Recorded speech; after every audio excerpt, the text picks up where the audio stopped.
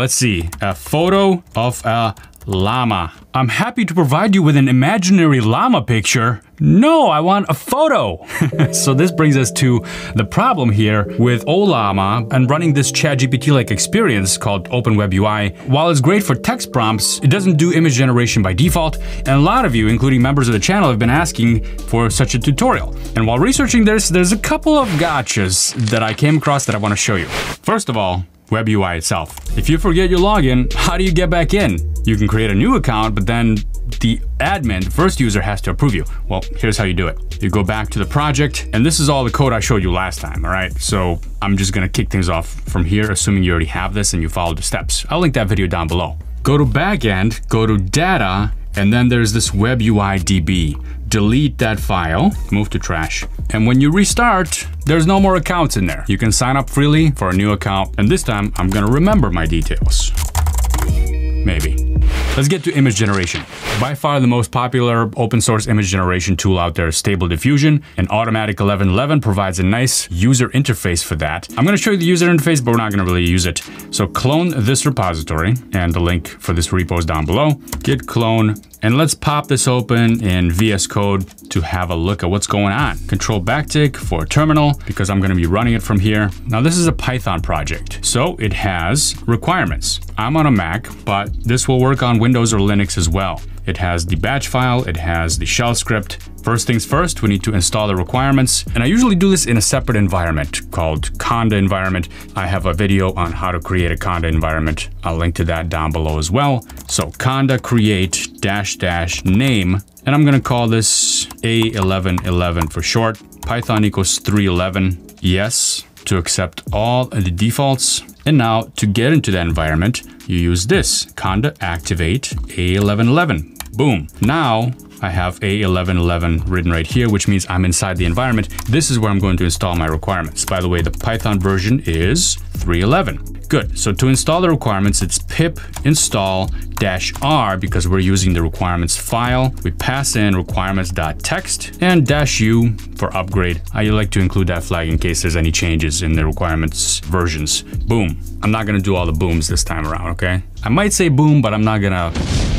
And it finished installation. Let's try running it. WebUI.sh. This is not how we're going to run it eventually, but just to give you an idea of what happens here. When you run this, it's going to download a bunch of stuff, including a default Stable Diffusion 1.5 model. Models are going to be important because, well, depending on what kind of images you want to generate, you're going to use different models, perhaps. And I'm going to show you that too. Just a heads up, the first model is going to download is going to be pretty large, 3.97 gigabytes. Depending on your internet speed, it might be slow, it might be fast. I don't know. This will automatically launch a browser. If it doesn't, just go to this URL right here. It's localhost port 7860 is the default, and you get this UI. It's crazy. This thing does so much stuff. Text to image, image to image, extras, PNG info, all this extra stuff. You need to really dig in there and learn it, but we're not gonna do any of this. Leave it running. Here's what I'm gonna do. I'm gonna go back to OpenWebUI. I'm gonna go to Alex settings, images, and then here is gonna be the Automatic 1111 base URL. Now, this is not gonna work. I'm gonna show you why. And the base URL, see, it kind of knows already for Automatic 1111 what the default is. So I'm just gonna paste that in, the URL, including the port. Paste and click this button. Oh, something went wrong? Oh, well, this is because when you're launching Automatic 11 WebUI, you need to specify that you want the API to be available. It's probably a security feature. So here's what we're gonna do in New York City. Go back to Stable Diffusion WebUI. I don't know, do I sound like, I don't know. And instead of just launching WebUI.sh, we're gonna do --API, enter. Now it's going to relaunch it with the API flag, which means the API is now going to be available. So go back to OpenWebUI, just do a refresh. Settings, images, Automatic 1111, base URL, refresh this, and look, server connection verified. Now, there's one more step, image generation experimental, turn that on. Here's where you can select the default model. We only have one model, that's the default one, the one that was downloaded automatically. Set image size. Don't mess with this until you know a little bit more about Automatic 1111 and the specific models you're working with. Let's save this. Now, how do we use this? Well, go up here to select the model, and I showed you this last time. Select, let's do Llama 3. a photo of llama. Here's a random photo of a llama. What happened to my photo? Where's my photo? Well, the way this works is you first need to generate a prompt, which is gonna be this. And then you have a little button here. It's a new button called Generate Image. This new button appeared there after you created that setting. So let's click that button. And after a while, okay, while I was doing it, I might as well show you something interesting. GPU history. So this is actually using the GPU on Apple Silicon, which is good. It's not running on the CPU. And there's our llama. It's one weird llama.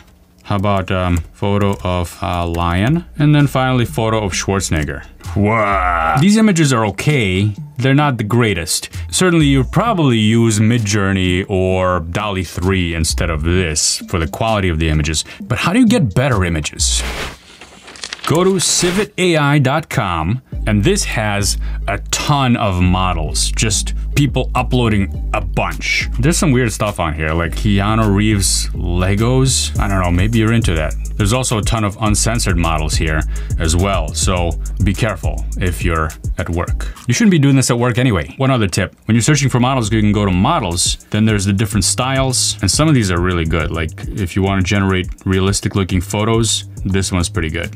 Juggernaut XL. You go to filters, and there's ways to use some of these with Automatic 1111, but that's too much for this tutorial. The easiest thing to do to get started is select checkpoint and nothing else. That's the one we want, checkpoint. I found this one, Wildlife X Animals. Since we're generating some animals, let's see if we can get some better pictures of animals generated. So you can click on this download button. You gotta be logged in for some of these. But down here, you can also go to files, and maybe you don't need the entire model. There's the full model, and then there's the pruned model. I'm going to download the pruned model because it's smaller. It's a safe tensors type of file. Here's my wildlife animal safe tensors file. It's just over 2 gigabytes. Copy that, and then head over to where you downloaded your Stable Diffusion Web UI from GitHub. This has a models folder, and inside the models folder, there's a Stable Diffusions folder, and it says right there, put Stable Diffusion checkpoints here. There's already one there. That's the default one that was downloaded. Let's paste our new one here, and we need to go back to Stable Diffusion Web UI, Control-C on the terminal to terminate the process,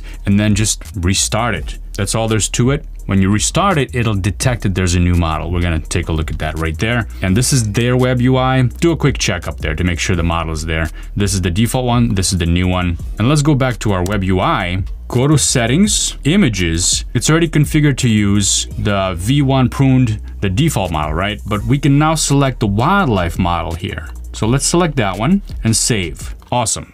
Go back to your prompt, and now we're gonna regenerate some of these images. So llama right here, I'm gonna click on generate image again. I guess that's better. What do you think? Let's do lion. It's too bad that it replaces the image there, so we can't do a side by side. That's a much better lion, I'd say. Let's see if Schwarzenegger is better. Now, the model we downloaded is not humans. It's specifically for wildlife photography. I'm just curious to see what it will do with Schwarzenegger. It's probably not gonna work. Yeah, that's worse. That's way worse. Now, Civet does have a celebrity section, and it has a specific Arnold Schwarzenegger section. All right, I gotta try it now. All right, let's do it. Come on.